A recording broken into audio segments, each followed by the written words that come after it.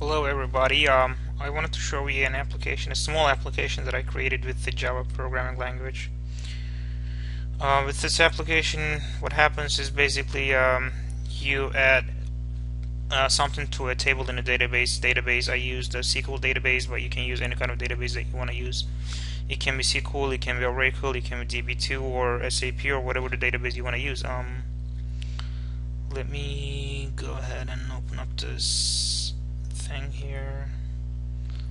Let's delete all these things. Yes. Okay. Let me go to command prompt. Open it up. Go to driver and bam, bam. Okay. Before I show you the code here, let me show you like really quick here what I used here. What I basically used is I use SQL, I use swing components here, I use JFrame. This is some sort of standalone desktop application. Anyway, let's go ahead and compile these source files. Java C. Compile all of these things. So if you want to compile all those Java files in a folder, all you gotta do is Java C start at Java, so it's gonna compile everything in the folder. Let me pull it up here so you can see what's gonna happen when I press enter. Okay, bam. As you can see, all these class files have been created here. Okay, so what happens is here I got big menu here, delete menu, delete here, insert, search, update, view list, and navigation. Okay, let me run this big menu so you can see what I'm talking about. Okay, yeah, oops. Okay, as you can see, this is really simple GUI application. Okay, here there's like two different menu options here, record ops and transactions. In the transactions, what happens is you can navigate, view, or search the information or rows in the table in the SQL database. And with this option, you can basically play around with the database, the table in the database. You can insert something into the table, update a row in the table, or delete a row in the table. Okay, let me first go ahead and open up the SQL database.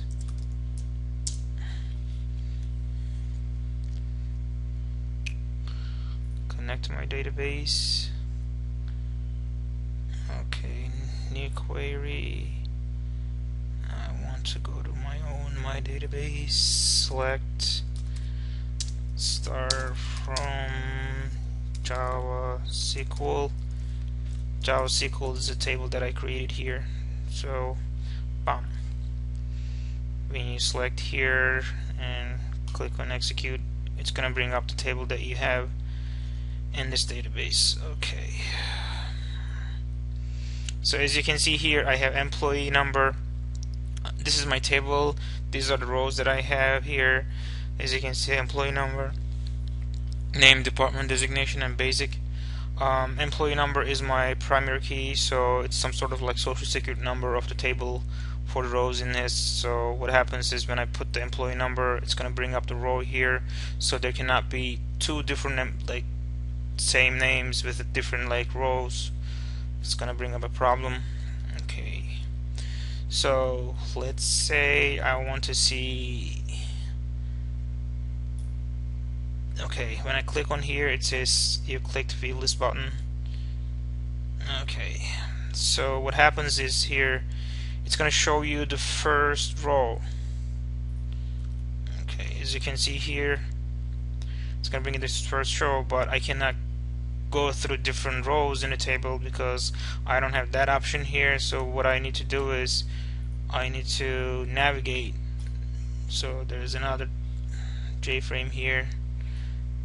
I gotta expand it a little bit. Okay, so it's basically the same thing as this one, viewless one, but I want to navigate through my table here. So when I click on next, it's gonna go to the next row in the table, as you can see, which is here.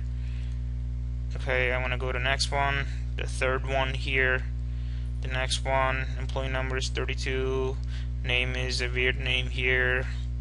It's just some sort of data that I put inside. Okay, bum bum bum. As you can see, you can go through everywhere here. The last one, the first one, last one, previous one, next one, this and that. Okay, let's go ahead and see the other options here. Okay, transaction, search. So how the hell am I gonna search something in my table? Okay, I gotta use my primary key. So what you do is you put the employee number here. Let's say 32. 32 is WEQ, first name or the name, and department. His department is ADAST. So let's go ahead and find this guy out. Oops. Bam.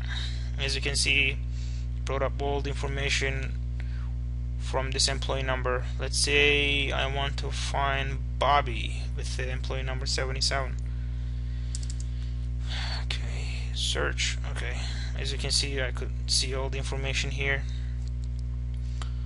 Okay, let's say I want to add something to the database. What happens is, let's click on the insert frame here, brought up the insert. Okay, I want to add something to the table that doesn't exist in the table here. As you can see, let me pull it up on your way. Okay, so you can see I want to put a, like, let's say I want to put a 90, number 90 into my database. His employee number is 90, his name should be Jerry, his department is Java, his designation is professional. Okay, his basic is the number integer that I needed to put. Okay, let's say 9090. Insert. I got the message here that says record inserted. Let's see if it's inserted or not. Let's execute this query here. Okay. Boom.